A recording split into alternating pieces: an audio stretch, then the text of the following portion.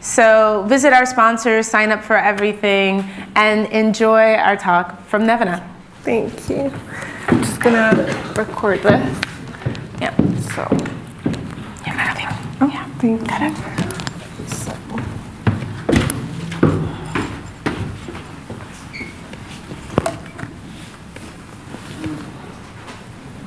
Right. Sorry about that, guys. I just promised I would screen record everything for the audio, guys. Is that okay? Okay, wicked. All right, so thank you very much for having me. And I would like to start my talk by telling you a little story. So when I was a little girl, my dad used to tell me bedtime stories every single night. I would get really excited. I would run and put on my polka dot pajamas. I would grab my cat, who I named Hermione, after my favorite Harry Potter character, and I would quickly go to bed and I would snuggle under all my sheets and I would wait for the phone to ring. And it would ring every single night, without a doubt. My dad would ring up and he'd be on the other end waiting to tell me a story. Now, the best part of these stories is that I could actually co-create them. I could be a part of them. So my dad would say to me, pick anything you want, any object, and let's do a story. So I would pick things like a toothbrush, a sink, and some soap, and my dad would create this huge story how the toothbrush was jealous of the soap because it was closer to the sink, and I got to know these characters. But what's really important is that I actually learned how to understand and how to empathize with toothbrushes, which obviously later on helped me understand people. And that's actually one of the most important skills that I use in my job today. I mean, I ended up studying a bunch of languages, but the thing that I learned when I was 5 years old is something that really helps me every single day to be better at my job and to understand people and connect with them. So I want to share that with you. And I'm going to show you how you can actually get more clients, so increase your client acquisition and client retention by just adding a tiny bit of empathy in your marketing. Right, so before we do all of that, I want to talk about what is empathy. So there are a lot of definitions, but I've broken it down into 3 things that I think are understandable and digestible. So it's a sense of self-awareness, being able to distinguish your own feelings. And a lot of us are not so comfortable with that. So it's really important that you get to tell yourself and understand what you are feeling. It's taking another person's perspective. So being able to sort of put yourself in someone else's shoes and look at the world from their point of view. And thirdly, it's being able to regulate one's own emotional response. So I'm going to play a little game with you, and I hope you guys, I know you've just eaten, but I hope that you're going to be willing to participate. So I want to show you how you could actually learn how to empathize, because it's important to know that it's a skill that all of us have. So every single person in this room can do it. It's like yoga, you just have to practice it. So I'm going to ask you to practice it with me. One of the ways that you can do that is by imitating someone else's emotion. So for 5 seconds, I am going to smile at you, and I'm going to ask you all to smile really wide smiles back at me. Can we do that? Yes? Okay, right. You guys ready? Is everyone ready? All right, ready? Smile. Do you see them? Amazing, excellent. All right, so you did a really good job. How's everyone feeling? Do we feel a bit more positive? Yeah, a little bit? Okay. So this is a proven theory. So it was actually, first of all, suggested by an American literary critic, Edgar Poe, in 1845. And it was later on proven by 2 neuroscientists. One of them is French, and his name is John Desity, and Philip L. Jackson. And they basically say that by imitating someone else's emotions, we can boost our empathy skills, right? So we can connect to people.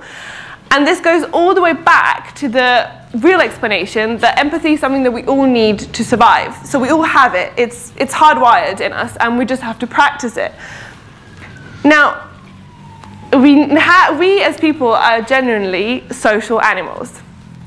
What does that mean? That means that everything that we do, all of our thoughts and desires, we produce in response to someone else's reactions, or we direct them towards someone else.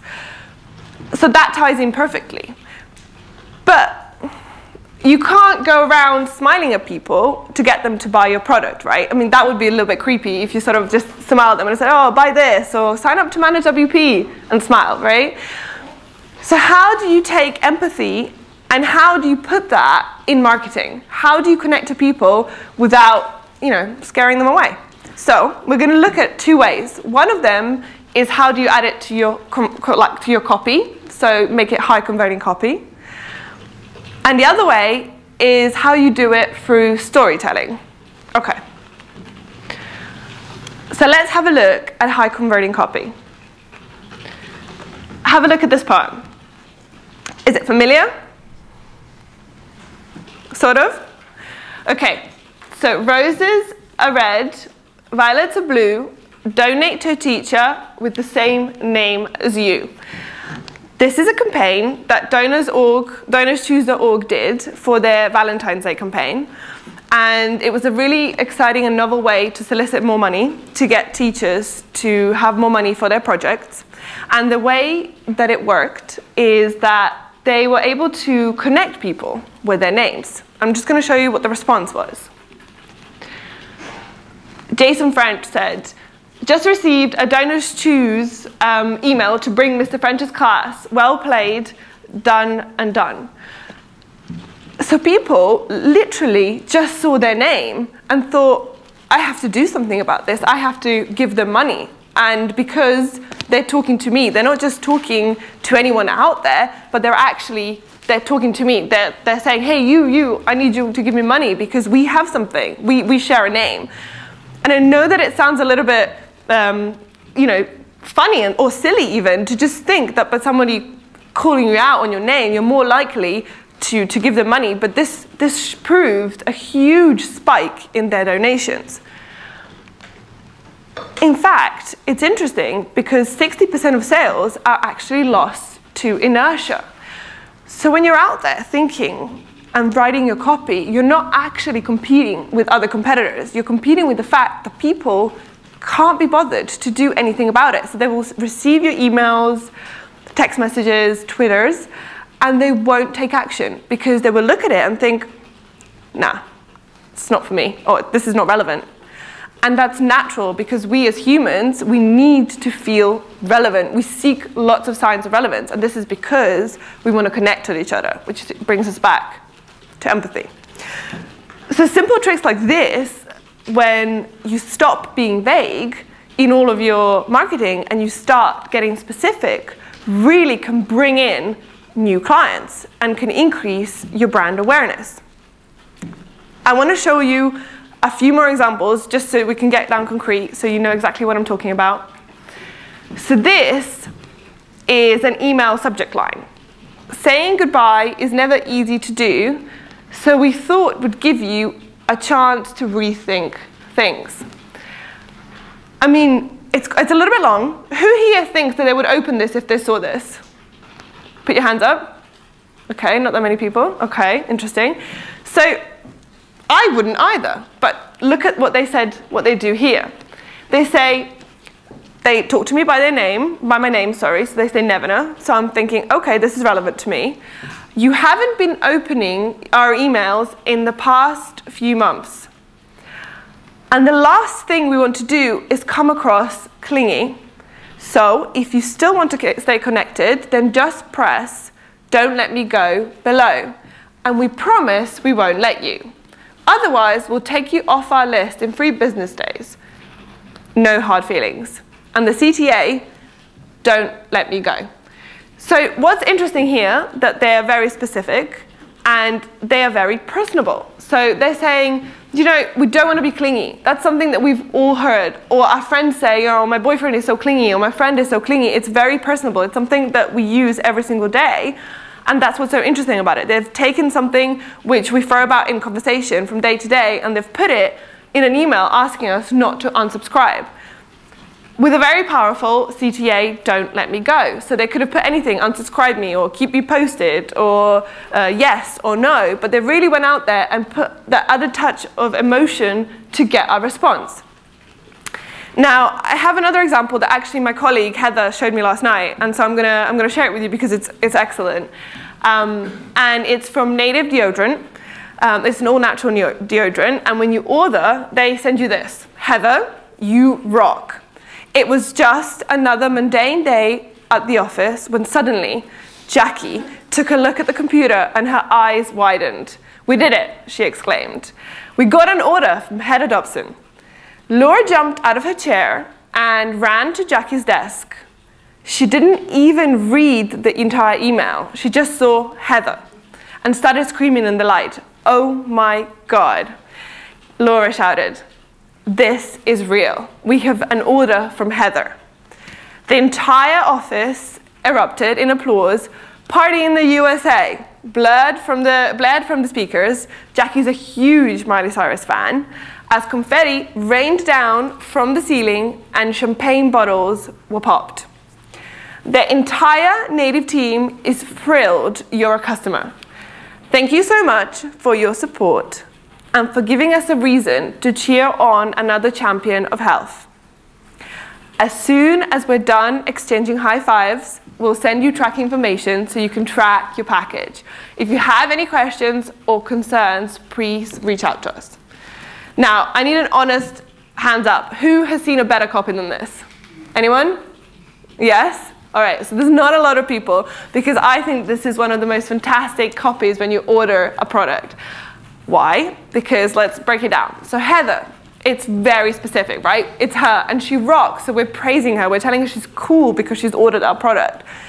But then it goes into this huge story about what happens, how they're so excited, and there's confetti, and they're popping champagne, and they can't wait for her to use their product. So it's very personable. Now, Heather's in the audience. I'm going to ask her, Heather, do you still use native deodorant? Yes, I do. Right. So what does this mean? They rock. So this means that it works. It really does. It's taking that extra time and thinking in your head, okay, what is going to make my customer feel so special? Well, making them feel special is just showing them how excited we are that they're part of our team. And the best way to do that is by telling a story. So getting specific, so just calling someone out by their name is so important. Getting emotional really brings in the results, and being to the point. So a lot of people think that emotion and empathy means that you have to write essays about how the leaves are falling and the tear dropped down someone's. That's not it. I mean, that's a great novel. But this can be very emotional by just being personable. And you can do all of that in your copy and be to the point. It doesn't have to be a long copy. So I said at the beginning that I would show you another way that you can add empathy. So we've talked about how you can do it in your copy, how you can adjust the little things. But I want to show you another, and I think a very powerful way that you can empathize with your customers. And that's by introducing storytelling. So I told you a little story at the beginning of the presentation about my dad telling me stories. Does anyone here remember what my cat's name was? What was it? Hermione, right. So you guys remembered my cat's name, and I can promise you one thing. You will go home, 6 months will pass, and you will remember what my cat was called. And you know, that's why stories are so great, because they are memorable. Because you will remember them. You no longer think of me like this. You think of me as a chubby little girl with her cat in bed waiting for the phone to ring. And because you can visualize what I used to do and how I felt. And there is a little bit of a science of storytelling, because I want you to really believe it, so I want to get into it, why it's so important. Because when we hear stories, two things happen. Our brain releases two important hormones. One of them is cortisol. And what this does, it grabs our attention. So it alerts us. We suddenly start paying attention because it's a story. It's something that we're interested in. But the other one that I really want to focus on is oxytocin. So yes, there is such a thing as a hormone which actually increases your empathy. It makes you emotional. And I'm not sure if any of you have heard of Paul Zak. He is a neuroscientist, and he did a fantastic talk about oxytocin. But he talks about different ways of releasing it and what the effect of it is on people. So he says that oxytocin is actually a trust molecule. What does this mean? So we get a surge of oxytocin, and we feel more connected to people. We want to help them. We're more inclined to do good things. He, in fact, calls it the moral hormone, which is really interesting, because when you listen to a story, you feel like you get to know the person, and you then decide if you like them or you don't, right? So if you like someone, you're more likely to help them. And this is exactly why it's so important. Now, Paul Zak also talks about different ways of releasing oxytocin. And he says, he's got a great nickname. It's Dr. Love. And he says that essentially you can hug people. And by hugging someone 8 times a day, they become a happier person. So if you haven't hugged anyone today, please do.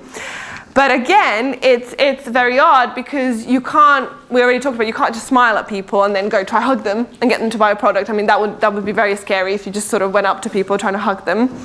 So you've got to find a different way of getting that oxytocin flowing in someone's body, and it's by storytelling.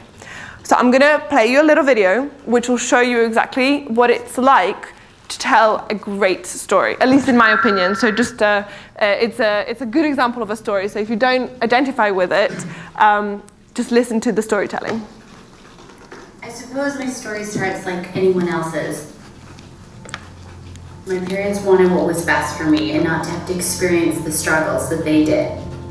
I pursued a business degree, and then afterwards I planned to pursue law school.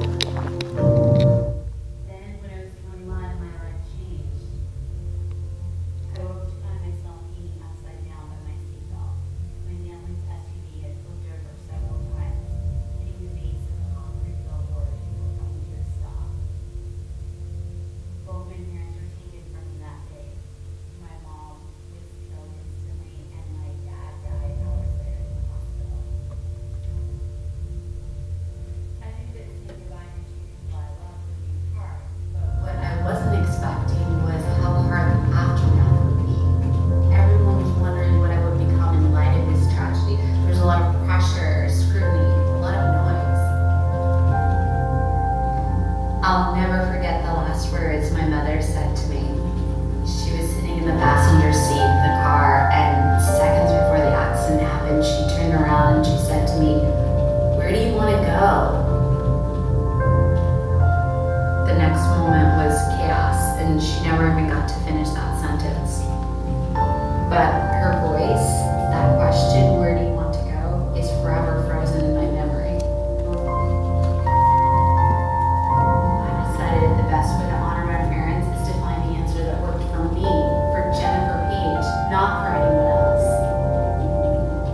Soul Carrier is the manifestation of that. Every handbag I design is created to serve as a daily reminder, to ignite people to do what they're meant to do. I don't know where you'll be when someone asks you that question, "Where do you want to go?" Or if you will have to ask it of yourself. But when that day comes, I hope that Soul Carrier can be a reminder to tune out the noise and to choose the path you were meant for.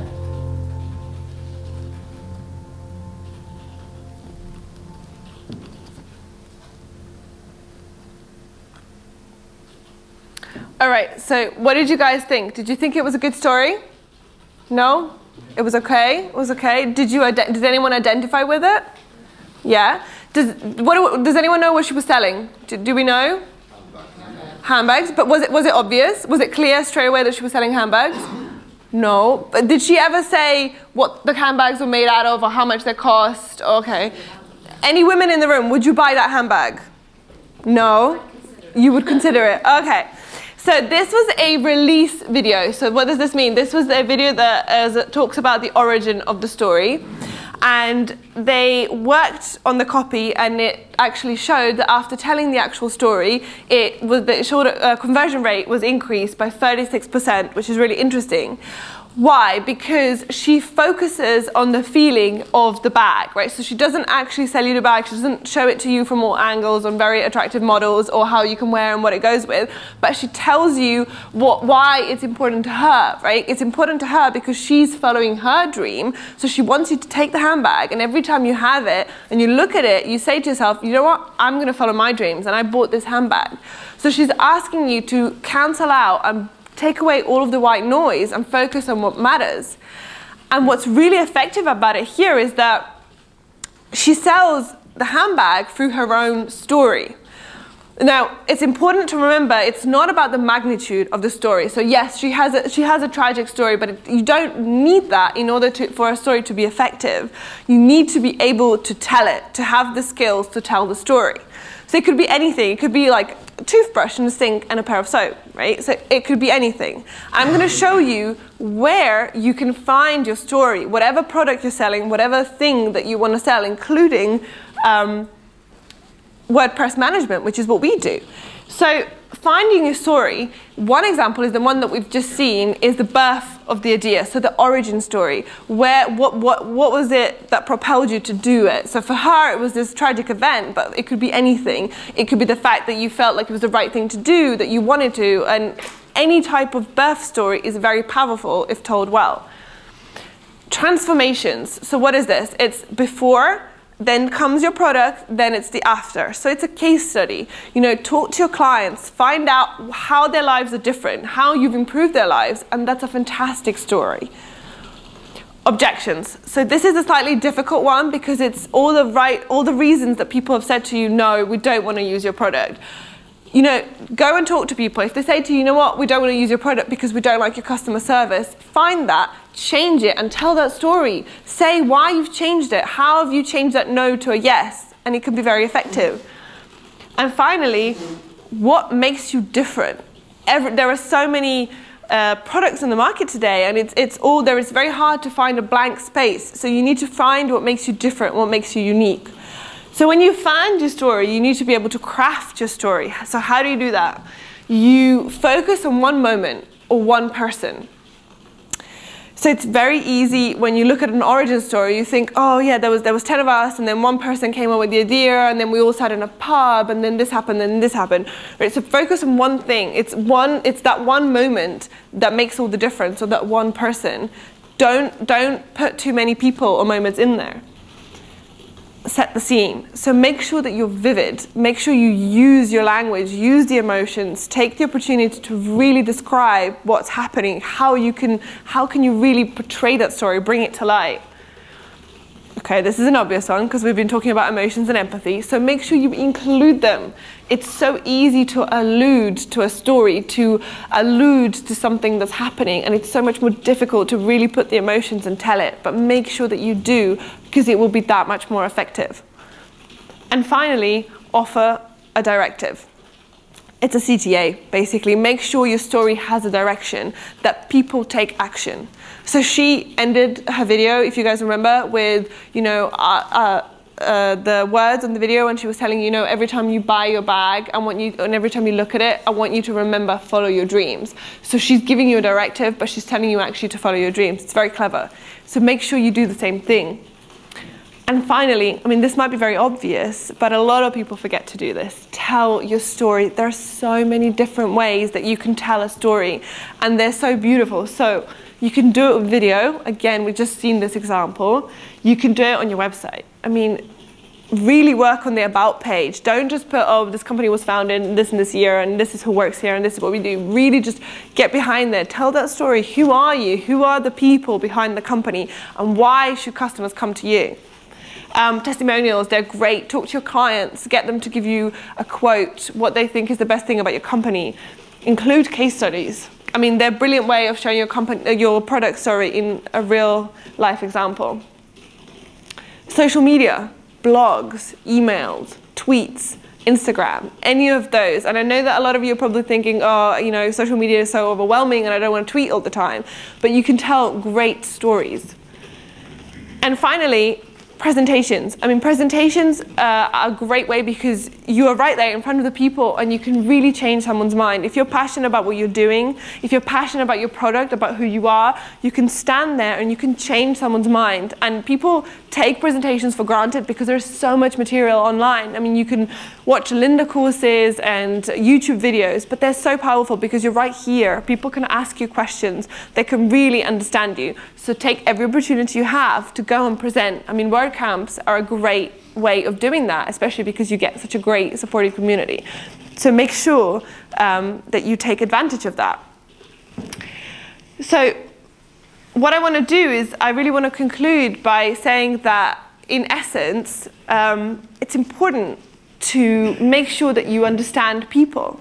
And one of the companies that have done such a good job at it is Airbnb.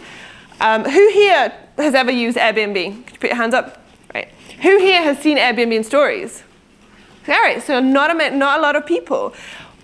But it's a new thing that they're trying, and I promise you in a year's time, you guys are going to be all reading these Airbnb stories. Why? Because they transform travel. No longer are you just going to stay at someone's apartment or you're staying in that city. You're living that story, right? You get to meet Michael, who actually, that's a great one. I mean, if you're going to pick one, read that one. He talks about his experience as a marathon runner. And you get to meet all these people, and it's no longer, I'm just going to Berlin, or I'm just flying to Florida, but you're going there and you're living, you're connecting, you're living with someone else and experiencing what their life is in that city. And so that's what's so important about it. They can transform your opinion. So just to summarize, because I know I have given you a lot of information, but I've tried to give you as many concrete examples so that you can really see the power of empathy. In essence, one of the most important things that we're all born with, which is empathy, and that we all need to survive, we have completely forgotten in marketing, right? Technology has come, and we have all gotten onto the technology wagon, and we are sending tweets and using lots of cool new stuff that's helping us be more efficient and more effective. But what it has done, it's cut down all of our interaction time with people. And so if you bring it back a little bit, so you take a step back from all of that white noise, as Soul Carrier calls it, and you focus on what is important, why you need to talk to people, why you need to connect with them, I promise you, you can do that very simply by reevaluating your copy and telling the story. And you will see an increase in customer acquisition and customer retention. And if any of you want to try it, you can always think about a toothbrush and a sink and soap and how they create one happy family. Thank you very much.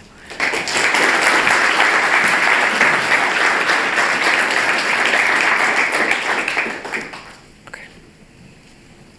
I think, is there any questions or do I? Thank you. Thank you so much. Welcome. Does anyone have any questions?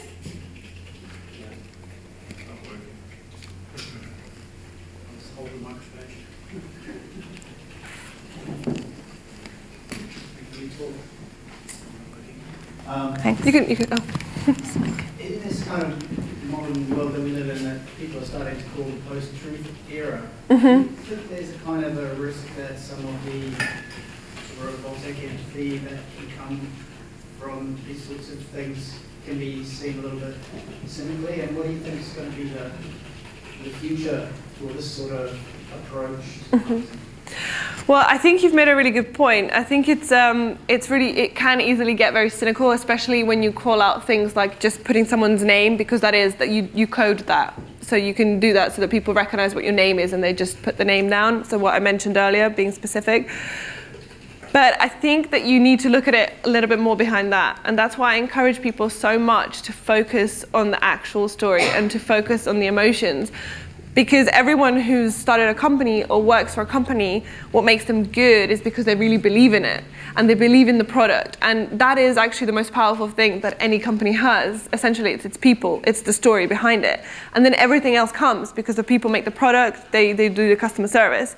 So I think there is definitely a little bit of a chance of that happening. And I really hope, well, I'm going to do my best to make sure that that doesn't happen and that we can really take it back a little bit, go back to the 16th century and really just tell those stories with a candle and reading a book. So I hope that, yeah, so I hope that answers your question as well. Yeah. Anyone else? I suppose it's kind of related to that. We're kind of losing the sort of professional register of speech, you know what I mean? There's this sort of dispassionate means of communicating sort of business. That's kind of just slowly receding now into the past. And I wonder if you can endorse that wholly as a good thing, because I find it exhausting the fact that I've got 100 emails in my inbox, each one of them is trying to make me feel something in particular, and I'm being wrenched from joy at this, despair at that, and it's just so tiring. Is this something we need to use in moderation here? Is there a absolutely downside here? Yes, totally, absolutely. It is exhausting because the lines are now getting so blurred, right? Like you said, before it was very, business was very professional, very businesslike, and then, you would talk differently when you were at work and when you were at home.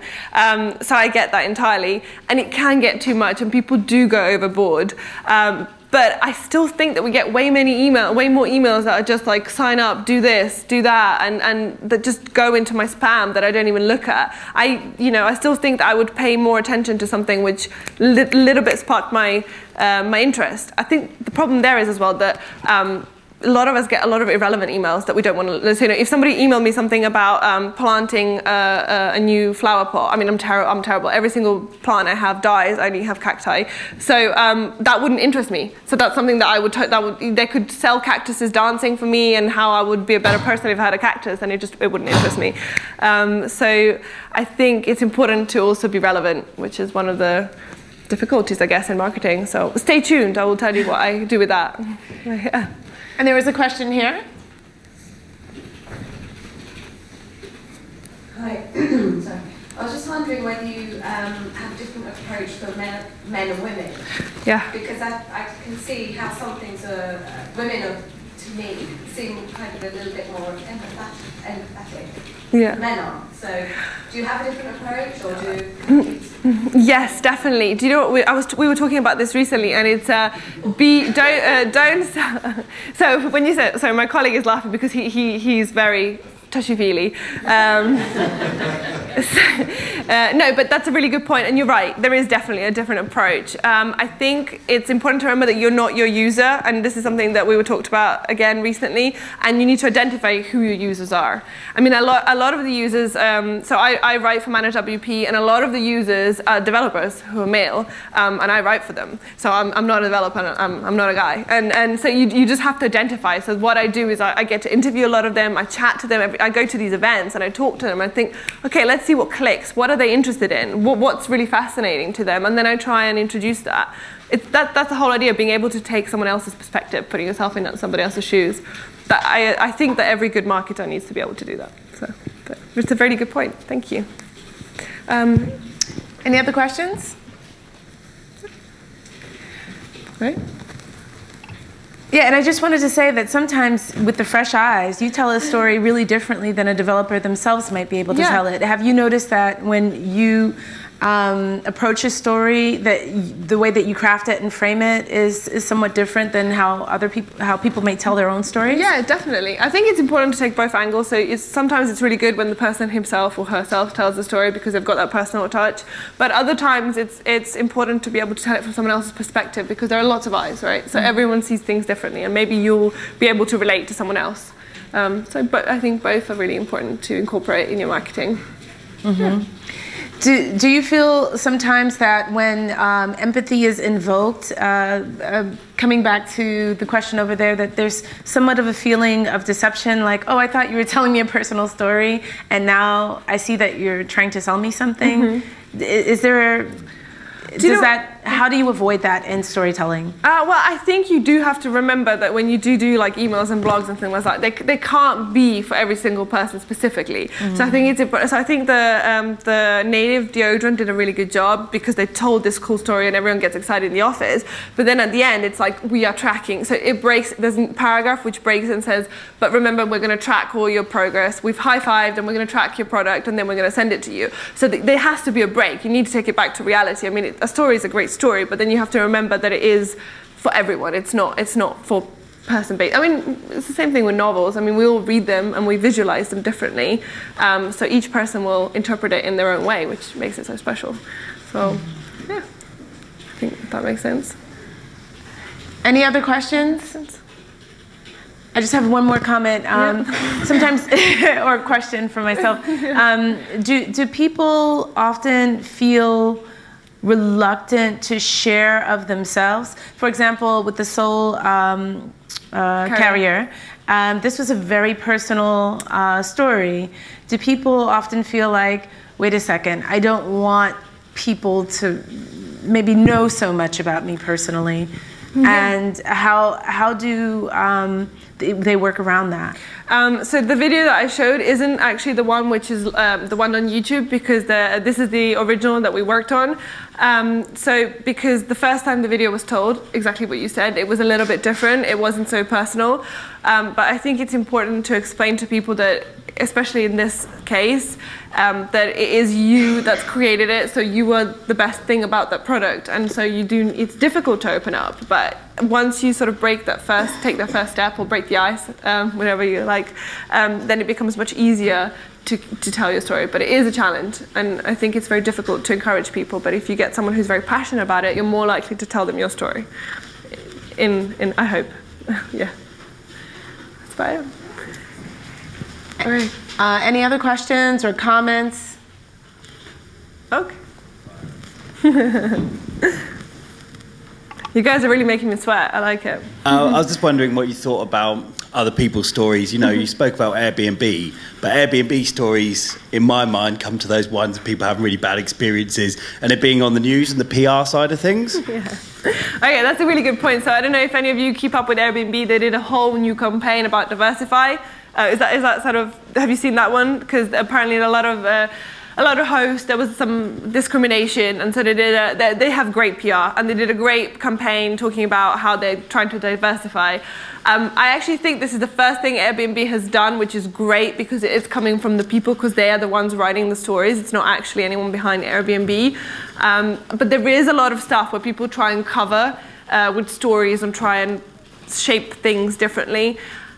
I mean, that's always going to happen. People are always going to do that. You can't avoid that. You just hope that you're not one of those people, and that you're doing the right thing and you're telling your story the right way, so to speak. Yeah. Okay. Any other questions? Last question, as I'm told. So if anyone has last question, this is your final chance. Yeah, we have. No? Okay. And I do. I just wanted you to elaborate on that focus on a moment, because I think that I've seen a lot of people or companies try to tell stories that were a bit too diffused, and you didn't know where it was going. Yeah. So could you elaborate on that focus on a moment? Yeah. Just to keep this short, but basically, so I studied languages and literature, and I'm a bit of a bookworm, which I'm sure you guys have already guessed. So the key to having like a very good story is people try and tell everything. You can't tell everything in detail without it being, you know, thousands of pages, which some very famous people, very great writers have done, but there's a very small amount of those people who can pull it off. So my advice to people who do, if you're attempting to write a story, is just focus on one thing. And you can play around with it. You can take a banana and try and describe a banana and why it's so great. And the first time you've tried a banana, and I mean anything, really simple things, try and tell it, and you'll get better at it. And then you will learn how to focus on that particular, on a banana and the first taste of it, for example. And you'll get better at it. It's just practice. I did say empathy is a bit like yoga. You do have to practice it for it to become better at it. Yeah. Thank you so much. Right. I think we all learned a lot. I hope so. Thank you. Great.